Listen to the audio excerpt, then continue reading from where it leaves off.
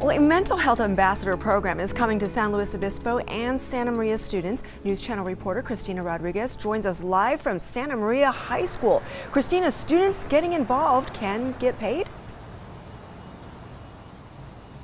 Hey there, Patricia. That's right. Local high school students from San Luis Obispo and Santa Maria can apply for a paid opportunity to create a mental health campaign. The purpose is to break the stigma around mental health and spark conversations between teens and adults. Take a look.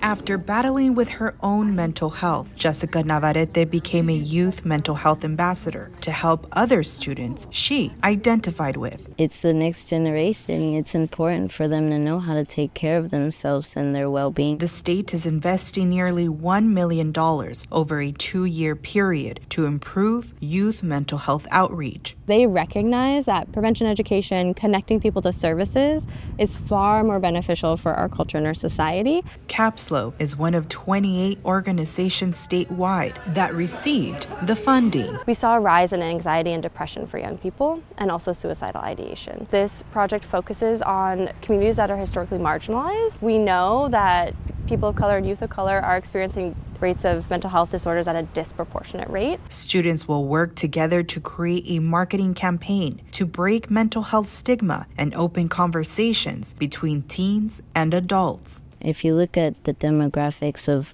where we're at on the Central Coast, we have a lot of kids whose parents are extremely conservative. We've had students who want mental health services, but their parents say no. We want to open these doors, give parents the tools, give them the questions to ask to say, hey, how are you doing? And really listen without judgment. Youth ambassadors will have a paid opportunity and work with students from Santa Maria to San Luis Obispo. They need to co-lead and co-create the campaign because they know what they're experiencing and they see what's happening on their campuses and amongst their peers and their families. They really have the up-to-date understanding on what they need. San Luis Obispo County and Santa Maria Joint Union High School District students can participate in the campaign. It opens up the door for them to know that there are other young people going through similar issues. They're not alone, and that there are caring adults and community members who want to support them and want to have these conversations.